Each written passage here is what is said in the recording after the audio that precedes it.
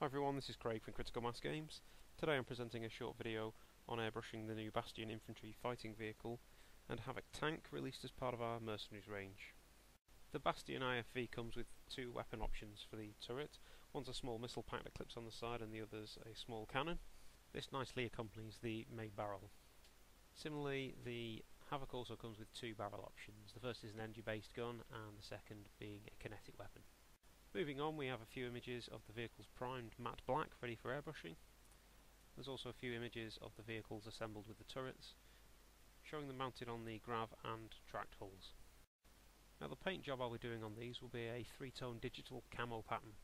I'll be using the Tamiya XF range. I'll be using XF12, which is JN grey, XF53 neutral grey, and XF23, which is light blue. All of these paints will be thinned with isopropanol alcohol and sprayed using an Iowata Revolution trigger airbrush. So not to keep you waiting, I've sped up most of the airbrushing sequences of this video by ×2 speed, or a little bit faster. Here we can see I'm spraying on the base coat of the vehicle, which is the XF12 JN grey. I'm using two thin coats. I'm using a Tamiya turntable here just to help me rotate the vehicles without touching them, so I can get complete coverage. Here you can see that I've attached the pintle weapons to a spatula using blue tack. This just means I can spray all the recesses without handling the components again. For the components that I do handle, I'm wearing a latex glove. This avoids getting any fingerprints onto the model. For the turrets, I'm just spraying half of them, holding the barrel. Once that's dry, I will flip it around and spray the barrel itself. Now just for completeness, I will flip over the vehicles and spray the underside of them, catching any parts that have been missed. Having applied the base coat, we can now start to think about the digital camouflage pattern being applied to the vehicles. Now it will pay dividends at this stage to take some time to have a look around the internet for images containing digital camouflage patterns. Here are just a few images I found quickly on Google, and obviously they help us establish how a digital camouflage pattern should look once it's completed and how it should be laid out. Simplifying the digital camouflage is key to making this scheme work. At its basics, a digital camouflage pattern is still like any other camouflage pattern, interspersed colours. Just this time it contains more blocks, rather than organic shapes normally found on traditional camouflage schemes.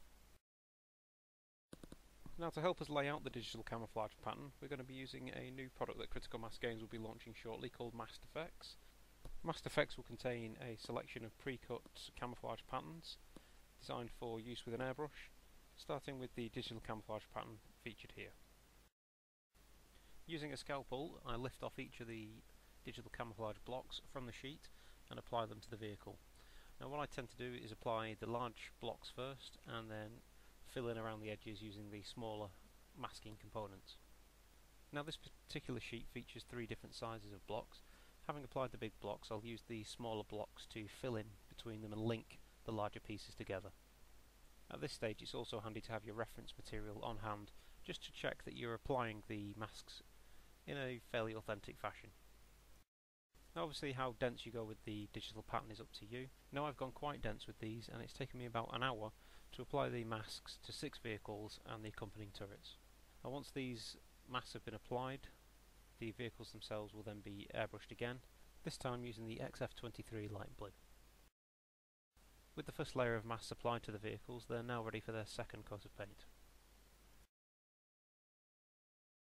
Once again the Tamiya turntable is used to help support the models while spraying on the light blue colour, and again 2 thin coats of paint are applied to each component.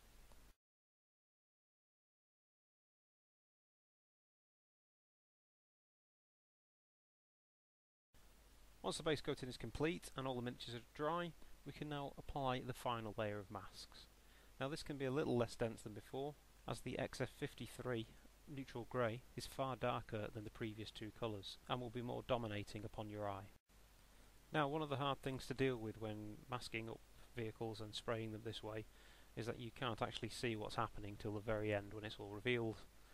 Now here we have the finished base coats applied to the vehicles and the components. As you can see it's all very grey and dull, but we do get the excitement of pulling off the masks and see what we've created. So it's now time for the big reveal. All the painting's done, we can start pulling off the masks. For this I use a scalpel or a pair of tweezers. It doesn't really matter which. Whatever you do though, be careful that you don't scratch the paint. There is of course at this stage the eagerness to get the masks pulled off, just take your time, take some care with what you've done. You've spent a lot of hard work getting to this stage already. And there we have it, a factory fresh Havoc tank in digital camouflage pattern. Of course, you can just leave it like this, or spend a little bit more time weathering up your vehicles. So if you'd like to find out more about Critical Mass Games products, then please head over to our website at www.criticalmassgames.com. If you like the video today, then please hit the button, and also subscribe to our videos, then you can keep track of the latest ones we publish. Thank you all for watching.